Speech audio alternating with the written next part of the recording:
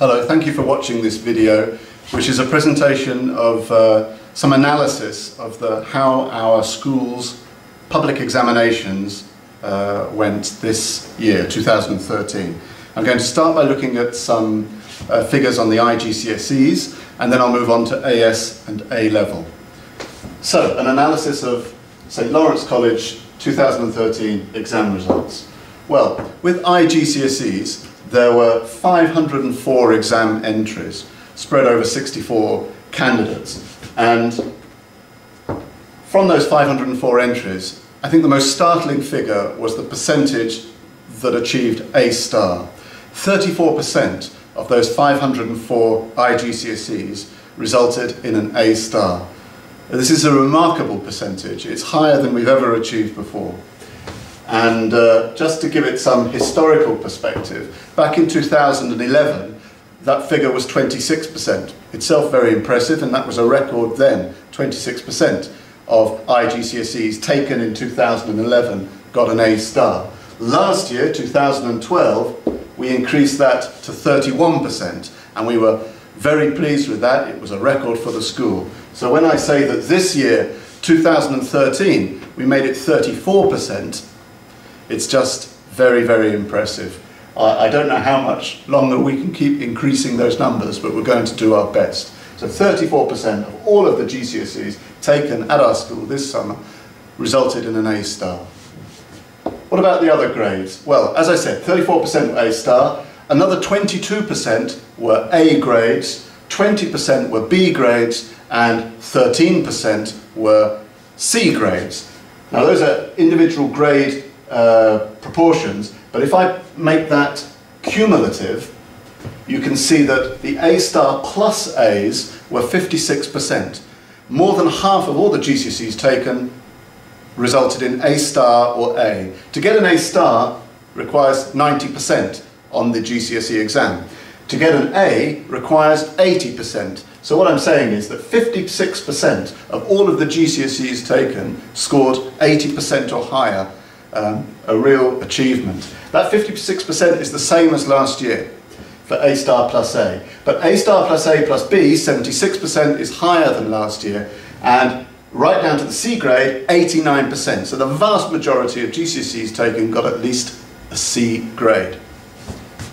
I picked out here the three science subjects, biology, chemistry and physics, and with these cumulative percentages you can see, just as an example of some subjects, the science subjects, you can see just how well those subjects did. So look at that. To get an A star or an A, 71% of biology and chemistry, and surprisingly physics, exactly the same percentage, got A star or A. Really good results in our science departments at IGCSE.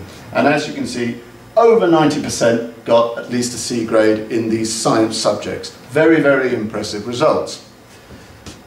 Moving on, some individual points to make as I finish with IGCSE. There was one pupil who got 10 A stars. Nothing could be better than that, 10 A stars. So well done to that pupil. And several pupils got 8 or 9 A stars. Very fine achievements. 89% of all the pupils who took IGCSE got at least one A star. Incidentally, that's up from 87% last year. So nearly all the children got at least one A star. 92% of the pupils got at least 5 GCSEs from grade A to C. This 5 GCSEs from grade A to C is a standard measurement for the success of a school's pupil body, and 92% would rank us very high indeed if we were ranked alongside British schools in the UK. 100% of pupils got 5 grade A to G IGCSEs. So again, very impressive. Now I'll move on from IGCSE and move on to the AS and A levels. The first thing to say is that, of course, AS and A levels, most children take 3 or 4 subjects at AS or A levels. Sometimes pupils take more than that, but that's rare. And we had a record number of entries this year. a record number of entries because we had 302 entries, subject entries, this year. That's up on last year, 280, and considerably up on the year before, 2011, when there were 215 entries. So more entries at AS level and A level than ever before. And the proportion of the AS levels and A levels that resulted in A or A star grades was 41%. Compares very, very successfully with the global proportion that got A or A star. Just to remind you, A star can only be achieved at full A level, and it requires that the pupil gets 90% or better on the second half, the second year of their A level studies. Only an A grade can be achieved at AS level. So A star and A grade, 41% of all of the exams taken resulted in the top grade, and that's a lot higher than the global average. So well done to the A level pupils of St. Lawrence there. However, it's not a record. We can't be breaking every record every year. This is not a record. 2012, we saw 44% getting A or A star, so we didn't quite get to where we were last year, but it's still a very, very good score, and in fact, it's the joint second best year in the last 10 years. So we can still be very proud of this. 41% is a very good achievement. And breaking it down by grades, you can see then 41% got A or A star, 23% got B, 19% of the AS and A levels taken resulted in a C, 9% in a D, 4% in an E. And if I turn these numbers into cumulative totals, we see that we can say that 64%, 2/3 of all of the AS and A level exams taken at St. Lawrence College resulted in an A star, an A or a B. And well over 4 out of every 5 got at least a C. And then D and E, so you can see that nearly all of the AS and A levels taken passed. E is a passing grade at AS and A level. In fact, it's a record number of passes because if we compare it to the last 2 years, you can see that the proportion of exams taken at AS and A level, this was a record pass rate. 96%, 24 out of every 25 got a grade. And that's higher than the previous 2 years. Okay, moving on. I've picked out 2 groups of subjects here, just to give you an indication of the kind of level of success at a subject level. For instance, and this is just A level now, not AS level, just A level. So for instance, art and design. 3 of the 10 pupils who took the art and design A level got an A star. Well done, Myra, well done, Angela, well done, Gerasimos. Very, very impressive to get an A star. It's no surprise, we've seen your artwork around the school.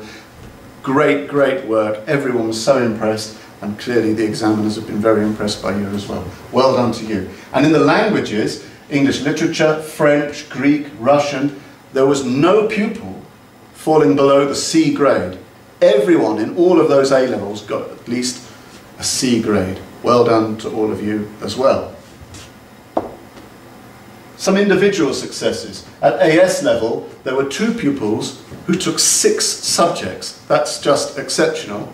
6 subjects at AS level, and both of those pupils got straight grade A's. 6 grade A's each at AS level.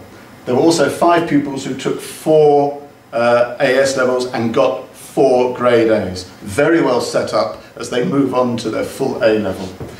At full A level, there were 7 pupils who got A stars, 9 pupils got at least 3 grade A's, and every A level taken from every pupil was passed, at least an E grade. There was nothing below an E grade in any subject by any pupil at A level.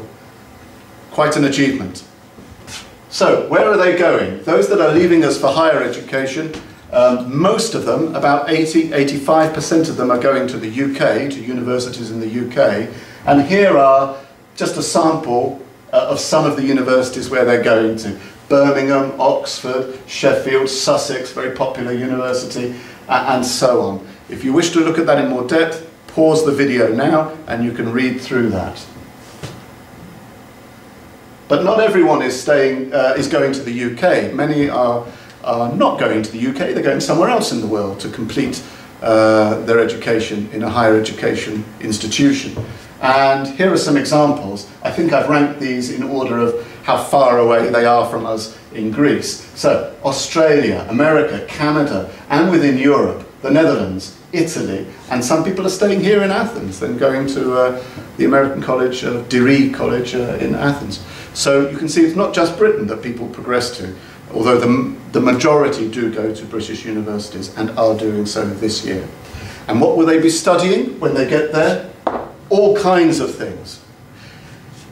If you'd like to read through this, this is a sample of some of the things that, some of the subjects that our pupils will be studying from September all over the world. I'll let you pause the screen and read through it if you wish. And it just remains for me to say congratulations to everybody, that's the pupils of course, but their teachers, not just of the teachers of children in their examination year, which is just the final year of a cumulative process that happens right from kindergarten.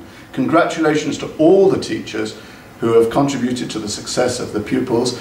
I know that all the teachers are very proud of their pupils. Congratulations to parents who have inspired and encouraged and cajoled their children into working hard. But most of all, well done to you pupils. You've contributed to our success, and I wish you every success as you move on to the next stage of your education. Thank you for watching this video. I hope to see you soon. Bye-bye.